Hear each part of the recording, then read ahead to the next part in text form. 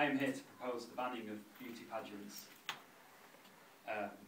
My first point is that beauty pageants demean women, lowering them to the level of sex objects.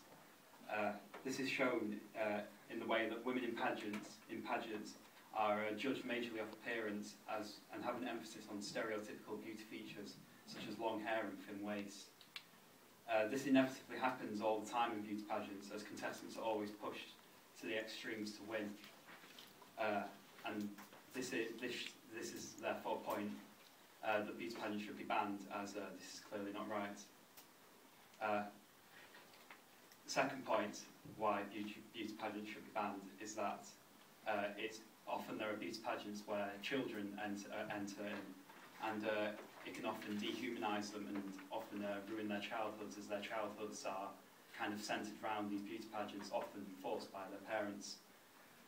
This is seen in beauty pageants for children, where parents push their children to extremes to win, often dolling them up as it is and such.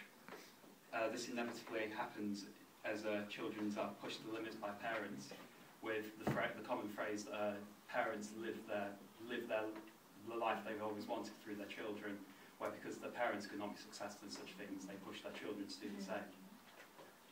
And this is the second reason why I believe beauty pageants should be banned. That's all.